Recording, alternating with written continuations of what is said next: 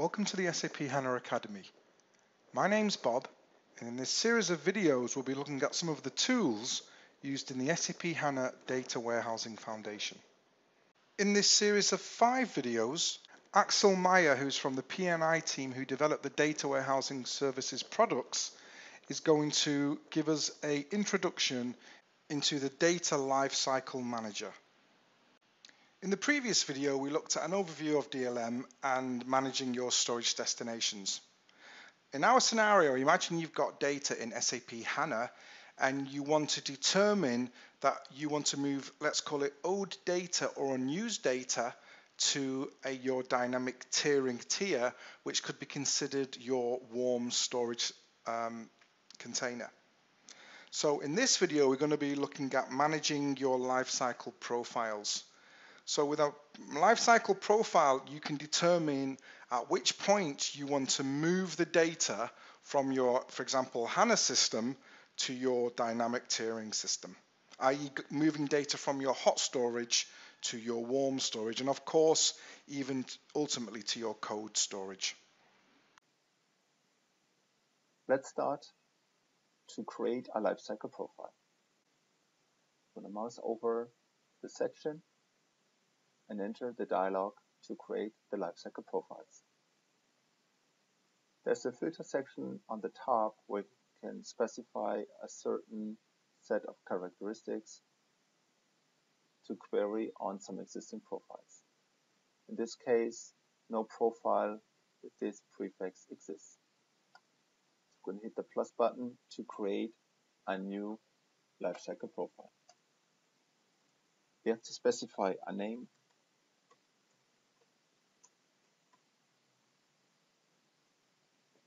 and within the source persistency section, you're going to select the table we explored early on.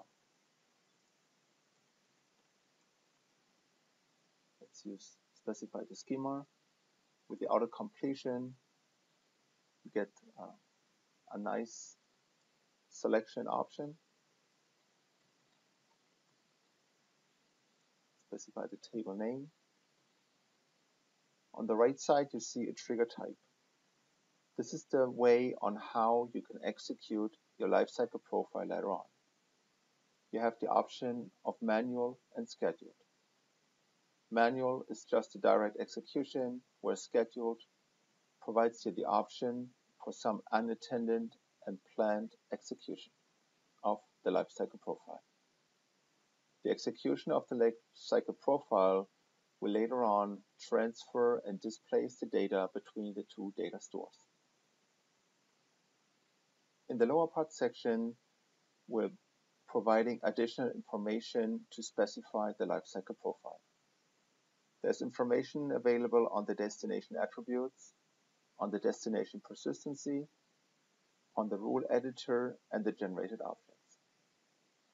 Within the destination attribute section, we're providing information on the storage destination, like the destination we created early on.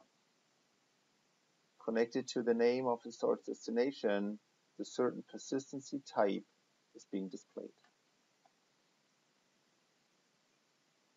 By lifecycle profile, you can specify the relocation direction, like the direction the data is being transferred. You have 3 different options: hot to cold, cold to hotter, and bidirectional. Let's stick with hot to cold for this moment. Next option would be the package size. As we're moving large chunk of data between 2 stores, we're selecting and inserting records on a package size and within a package. So it's not a record by record transfer.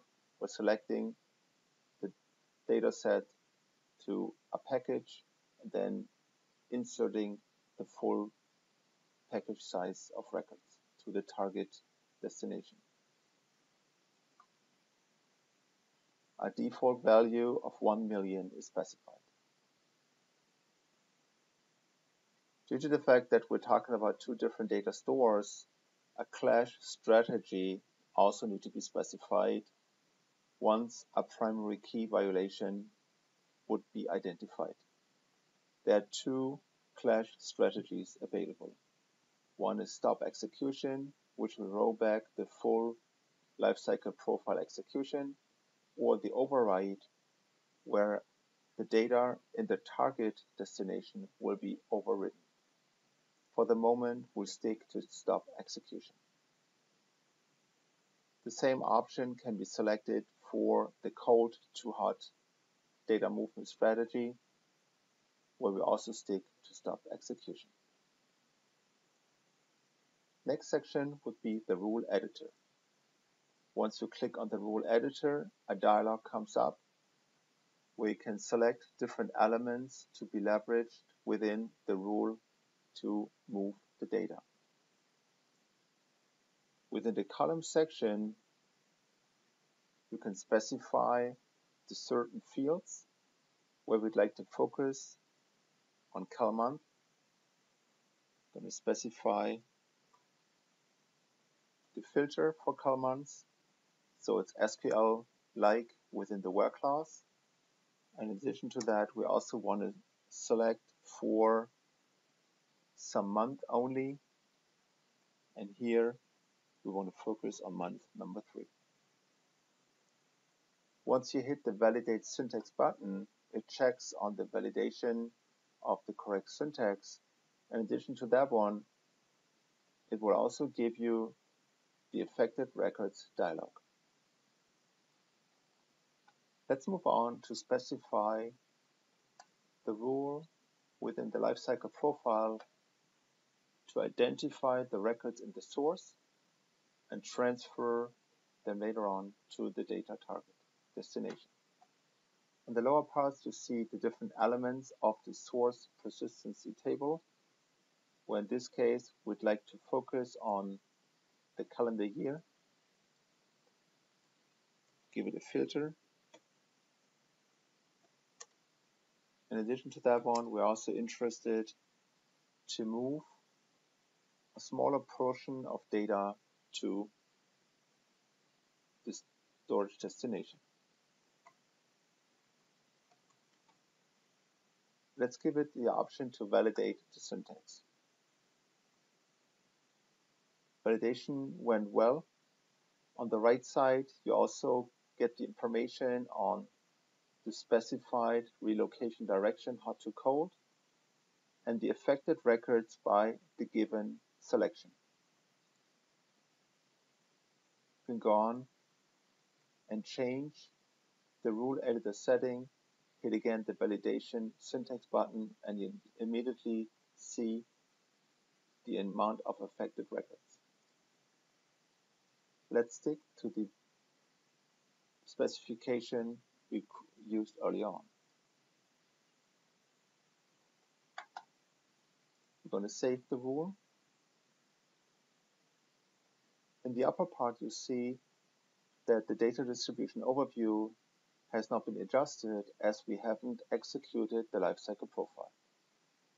The source, the number of records, 6 unchanged, and in the storage destination, the number of records is 0.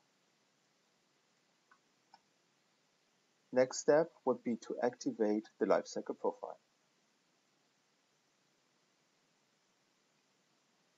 Once the lifecycle profile gets activated, additional information will be provided.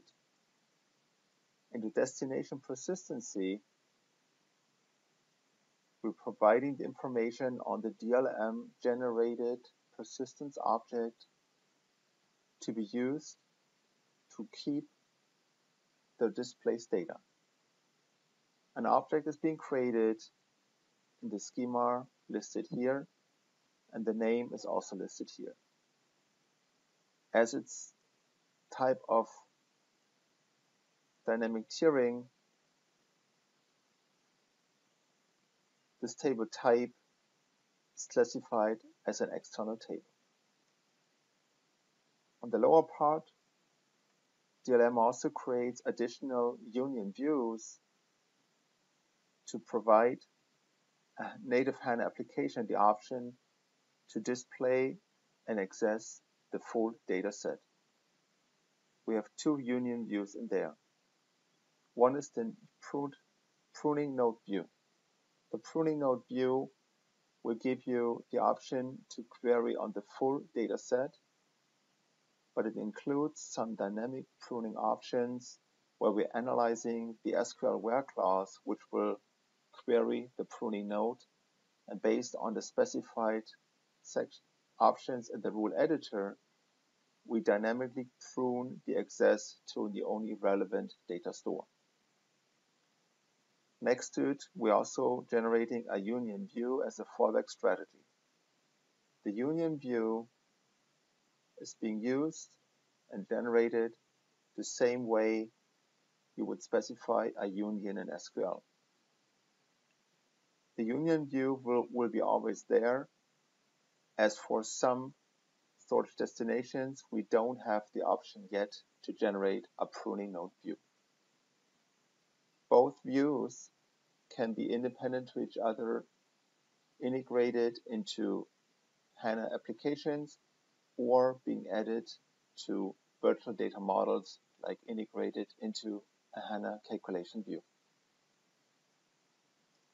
Within the generated object section, a relocation procedure is being created.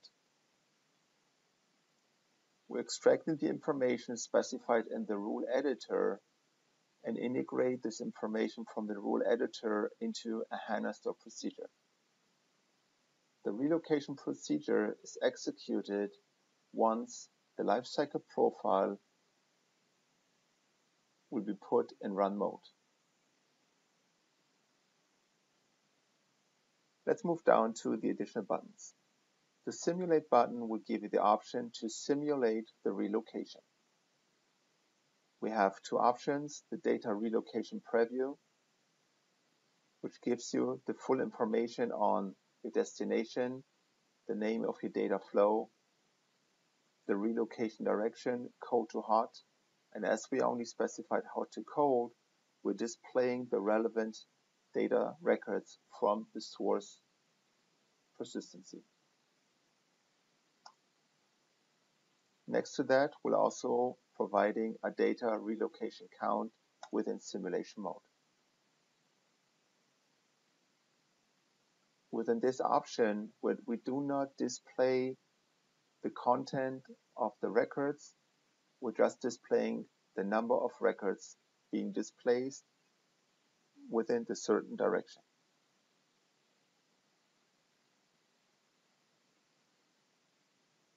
Before we move to the run mode, we have two more options, which is the export and the import. Within the export option, we give you the option to export your full configuration to have a lifecycle management established also for DLM. In a later version, we're fully integrated into the HANA application lifecycle manager. For this moment, we're providing an option to export, and within the target system to import the full configuration of your lifecycle profile. Let's move on with the run option. Within the run option, we have two options in general, where once you selected the scheduled option trigger type, we're also offering the scheduled option to really execute the lifecycle profile.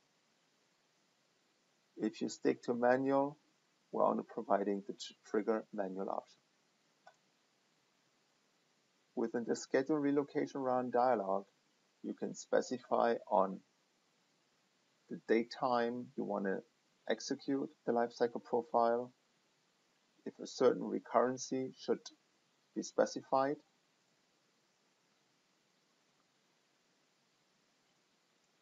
It will also give you the option to stop the execution and roll back the full activity on the execution of the lifecycle profile, in the sense that your time window is limited to perform the relocation runs. I do not specify anything on top, just provide the password, hit confirm, and the information pops up that the relocation run has been successfully started, and we should refer to the log screen. takes a moment for DLM to initiate the execution of the lifecycle profile. Let's move on to check the logs of the lifecycle profile.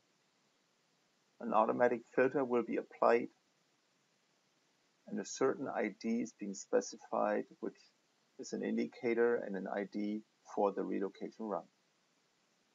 Additional information like this lifecycle profile ID, the user who executes the lifecycle profile, the run status, it's completed already, the trigger type, the start time, the end time, and also the estimated data relocation count. If you click on the ID, further information is being displayed.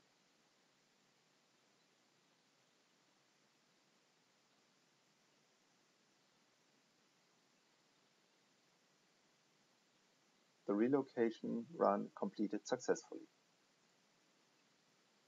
Let's go back to the lifecycle profile section. As we remember, before we executed the lifecycle profile, the initial state on the data distribution overview is being displayed. Once you execute it and the relocation run successfully completed, and you hit the lifecycle profile again, the data distribution overview got updated. Within this source, the number of records gets reduced as we moved 326,000 records to the dynamic tiering storage destination. Okay, so we've looked at our high-level overview of using your lifecycle profiles. And again, in this example, we determined to move the data based on a date or a year.